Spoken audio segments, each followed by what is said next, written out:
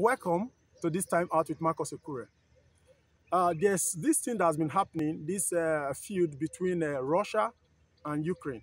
Now, in the last few days, we've witnessed a massive show of love from Ukrainians, and all over the world, people have been showing some sort of empathy and great concern, on the part of Ukraine. Um, the lesson objective I've come to understand, from the perspective of Ukrainians, the massive love, show of love from the citizenry. We've witnessed in the last few days people coming back from all over the world, Ukrainians coming back from all over the world, back to their country to come and fight for their country, fight to defend their country. Wow, that's interesting. Now, beyond this frenzy of war, beyond the show of love, the concern, and all that from all over the world, I really feel there's so much lesson objective for African countries to learn from what is currently happening. And in this short video, I want to be talking about specifically two major personalities, who have, joined the crowd, to show great love for their country. And who are these people I'm talking about? Number one, Vitaly Glitchko. Now, Vitaly Glitchko is a heavyweight boxing champion. He was a heavyweight boxing champion, like we all know. A brave man, at his level, somebody who is a millionaire in hard currency, who has so much money to jet off Ukraine. He is a mayor of Kyiv in Ukraine.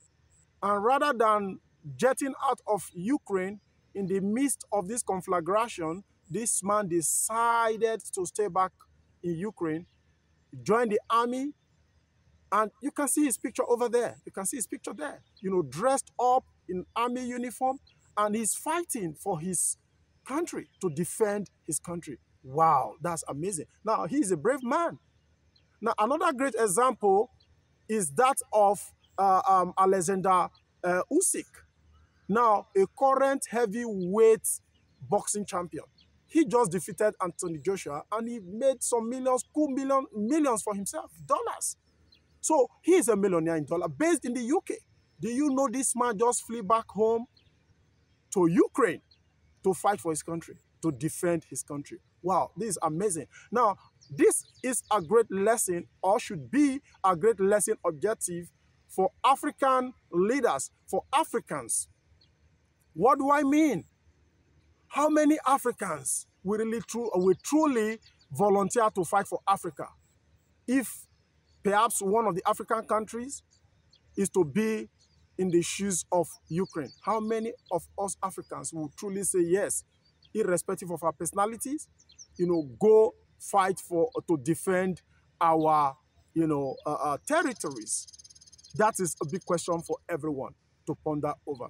Now, one of the fundamental reasons a citizenry will be willing to stick off their necks for their countries, for their nations, is simply, a show of love from the leadership, is simply quality delivery of leadership to the people.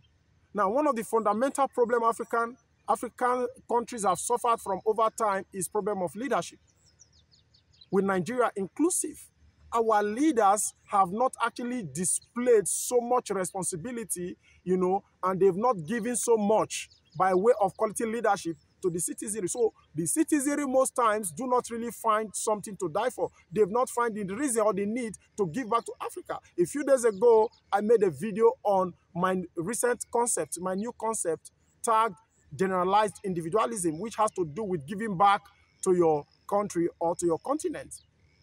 How many Africans? The challenge with Africa is that Africans have not developed the willpower and the willingness to give back to Africa.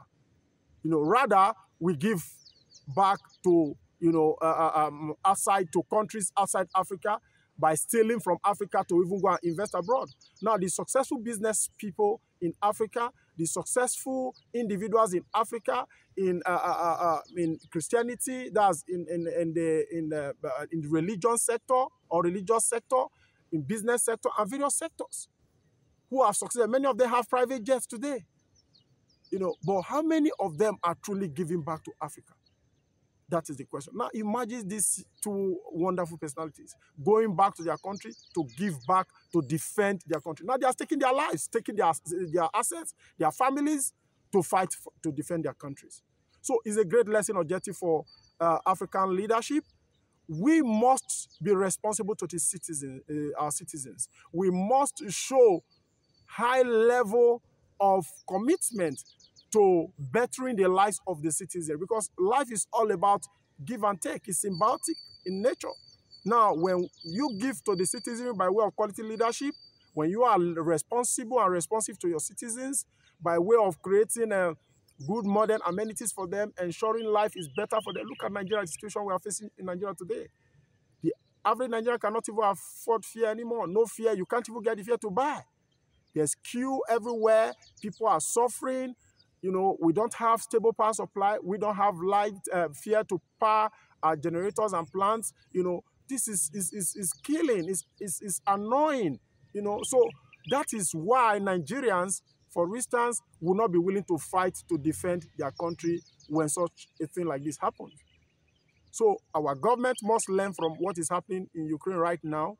And not just government alone, the citizens, the wealthy Nigerians and wealthy Africans who have made success from Africa must also think about this, because it's a great lesson objective for everybody.